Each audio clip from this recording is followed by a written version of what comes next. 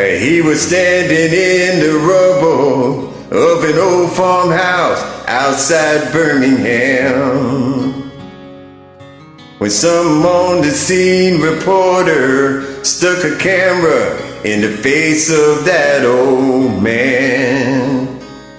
He said, "Tell the folks, please, mister, what are you gonna do now that this twister is taking all that's dear to you?" The old man smiled and said, "Boy, let me tell you something. This ain't nothing." He said, "I lost my daddy when I was 8 years old. That cave-in at the Kincaid mine left a big old hole.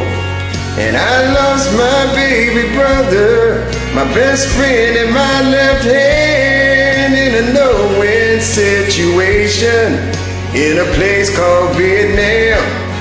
And last year I watched my loving wife of 50 years waste away and die. And I held her hand till her heart of gold stopped pumping.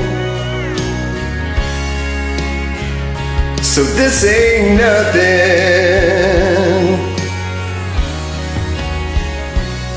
He said, "I learned at an early age there's things that matter and things that don't. So if you're waiting here for me to cry, I hate to disappoint you, boy, but I won't." Then he reached down in the rubble and picked up a photograph, wiped the dirt off of it with the hand that he still had. He put it to his lips and said, "Man, she was something. But this ain't nothing." He said, "I lost my daddy when I was 8 years old. That cave-in at the Kincaid mine left a big old hole. And I lost my baby brother, my best friend, and my left hand in a no-win situation in a place called Vietnam. And last year I watched my loving wife of 50 years waste away and die. We were holding hands till the heart of gold stopped pumping. So this ain't nothing."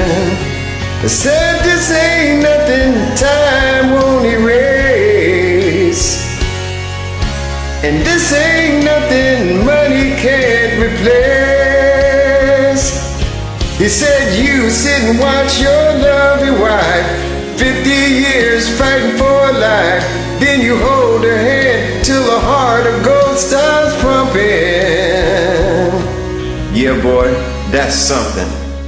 So this ain't nothing. Yeah, this ain't nothing.